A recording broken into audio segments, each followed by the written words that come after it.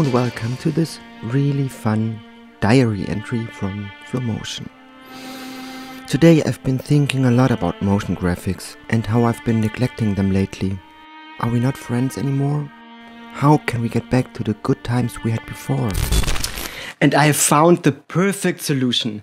It has been 5 years since we last spoke about handwriting animations and how to create them, and a lot has happened since then. I have a new and improved, faster, better and way more easy approach on how to create them in a super realistic way. So if you want to learn that too and also become friends with motion graphics and flomotion, simply hit the subscribe button and stay with me for the next few minutes. I know, most of you just really quickly want to see my workflow and how I created this. To also make it as easy as possible for you, I created chapters, so feel free to jump directly to the animation part. And for all you non-hectic subscribers, I will also show you how to integrate the text so it looks super realistic. And once we are done with the animation, I will also show you how to animate this in 3D space and also how to animate a pen to follow along. So let's get this going. At first, you need your text. And if your handwriting looks like mine, you may be better off searching for a realistic font on the internet. And I have my font from today's sponsor, ENVATO. And if you want to follow along, you will find the asset I'm using in the video description. But more to that later. So let us now take the next few minutes to really get this to look realistic before we start animating. A good way to do it is within the Characters tab. For example, if your word has the same letter over and over again, you want to change the size or use a capital once in a while. And you also want to work on the tracking, so the distance between each letter. And in that way you can get from something like this to something like this. Now, let's bring in a paper texture also from ENVATO.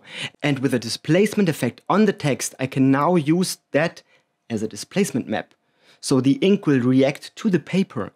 And if you want to learn more about the displacement effect, check out this cool tutorial where I show you how to animate a still image as well as become invisible. All with the displacement effect. Okay, so this is looking great. Now you can quickly pause the video and do a few more instances of the text, mask out parts, play with the displacement, and maybe also add a roughen edges or even a blur to some parts. You know, it's all about the details.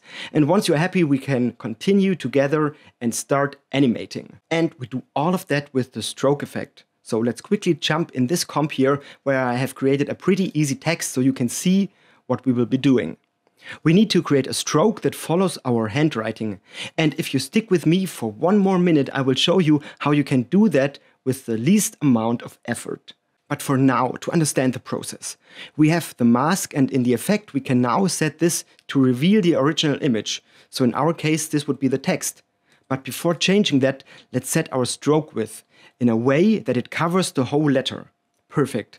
Now we change it, because now the stroke works as a mat for our letter. And with the start and end, we can now animate the stroke. Indeed, super easy. So let's keep it easy.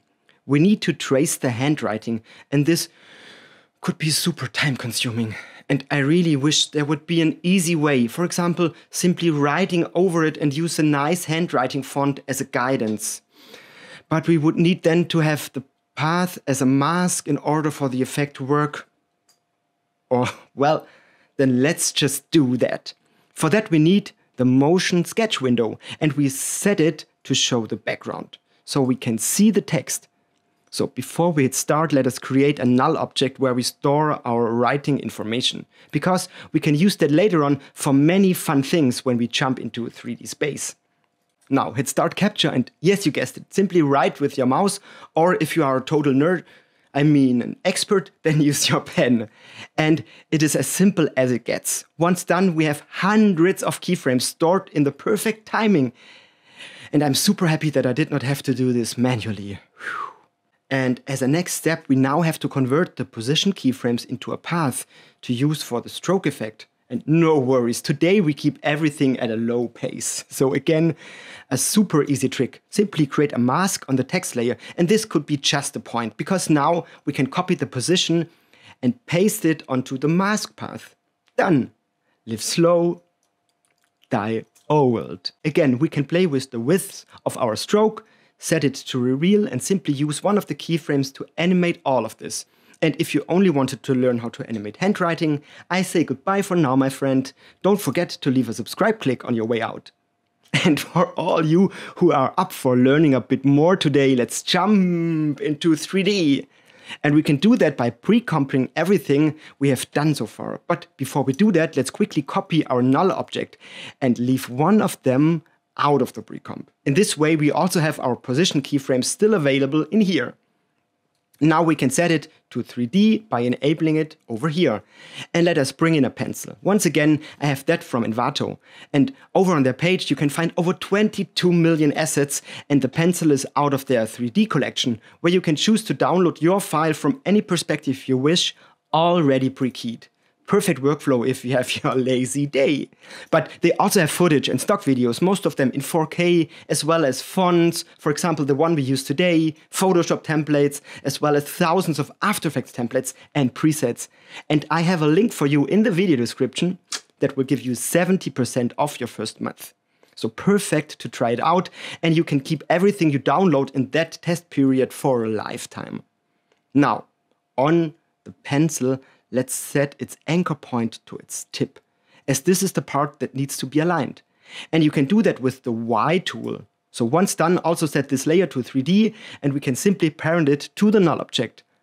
Already looking super cool, but we can do 3 more things here. First, let's work on the animation. So we create an extra animation null object, and we parent our existing one to this. So why are we doing that? Well, in this way, the pen follows the animation of our letters, but we can add a second animation on top without messing up our standard animation. For example, we can now animate the pencil going up in between the words. Okay, next, let's also add a light to the scene. We can use a point light and make sure that it is set to cast shadows. But now our assets should also accept the light and shadows. So within their material settings, you can simply enable that. Also, you can now animate the camera and set depth of field and set this to the tip of the pencil to give it a macro lens look. Hey, and here's a really cool trick, because I want to focus on the tip all the time. So I simply select the camera and your animation layer, then go to Layer, Camera, Link Focus Distance to Layer, and now whatever I do to the layer, to the null or the camera, the tip of our pen will always be in focus.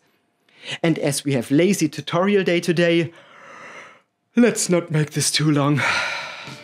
The only thing left to do for you is to subscribe before you can finally take a nap. And if you made it to the end, type in "live slow and die old" into the comments. Hey, and you can also use the comments to ask questions or suggest new tutorials. And I will answer all of your comments, promised. But for now, I wish you a lot of fun starting digital diaries in After Effects.